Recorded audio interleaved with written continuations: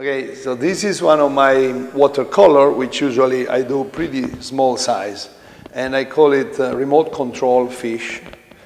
And because there are, first of all, my characteristic way of looking at the sky, and the clouds look like bird or fish a little bit.